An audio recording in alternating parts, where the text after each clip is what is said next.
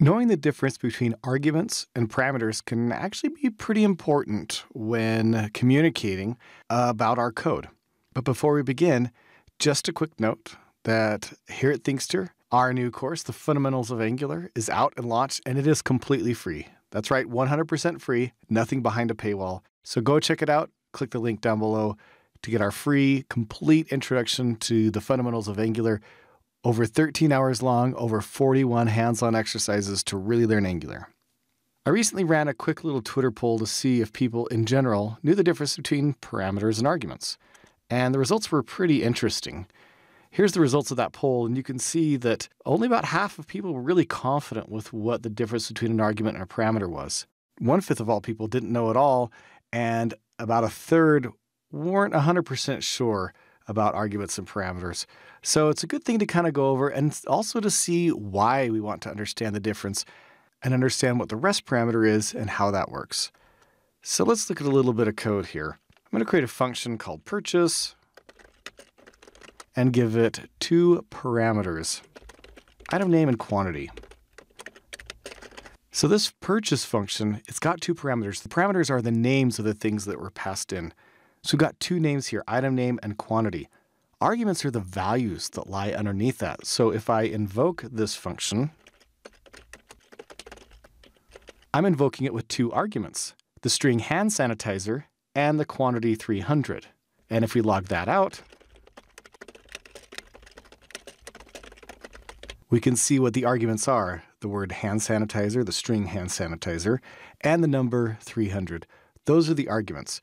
Parameters are the names, arguments are the values. This also clues us in as to why the arguments object is named the way it is. In JavaScript, we have an arguments object, and this object contains all of the arguments given to the function. So if we were to log this out, we can see the 2 arguments were passed in. It's called arguments because it's not parameters. The arguments really has no connection to the name.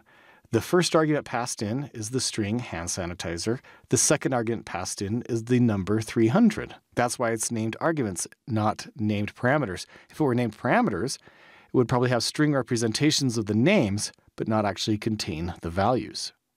Now, why do we even have this arguments object when we can just name our parameters anyway?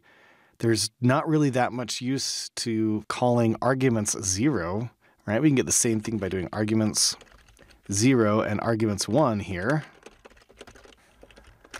And we get the same result of the console.log statement that we see down here on the right, but it's a lot more unwieldy to use this. Well, the arguments object allows us to do things that would be difficult or really impossible otherwise, and that is to pass in some unknown number of arguments into a function. So for example, if we instead of our purchase function had an add everything, so spell that correctly, add everything up function, and that function was to take in just a list of numbers and add them all up, but we didn't want to supply those as an array. We wanted to just supply those as separate arguments. For example, like so, then we can use the arguments object to actually accomplish this.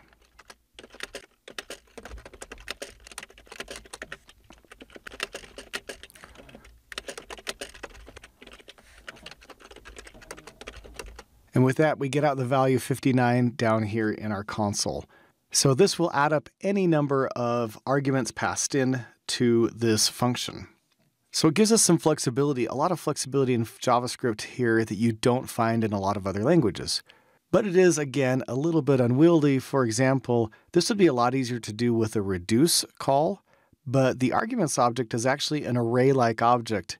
It's not actually an array. It's just an object that has a length property and can be iterated over, but it's not actually an array. And it also doesn't necessarily work well with things like TypeScript, as you can see, because TypeScript is giving us this error down on line 9 saying, I don't know about these arguments.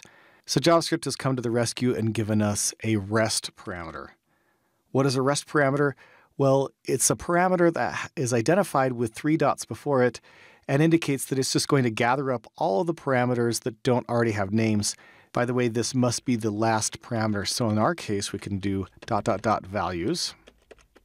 And now we can do the same thing that we did with the arguments object, but we can do this much simpler because this is a true array. This values parameter is going to be an array, so the argument is an array.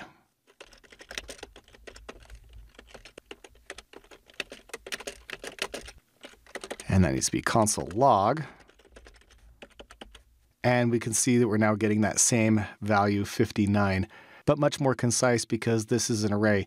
It also allows us to use named parameters as well. So for example, we could pass in a log message and then a list of values.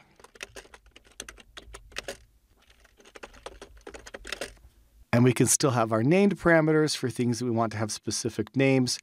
And we can have the rest parameter for all of the rest of the arguments that are passed in. So that's the rest parameter, and that's the difference between parameters and arguments. And I hope you learned something from this video. If you think you've got this figured out, down below I've got a link to a challenge on StackBlitz. See if you can go in and solve the challenge.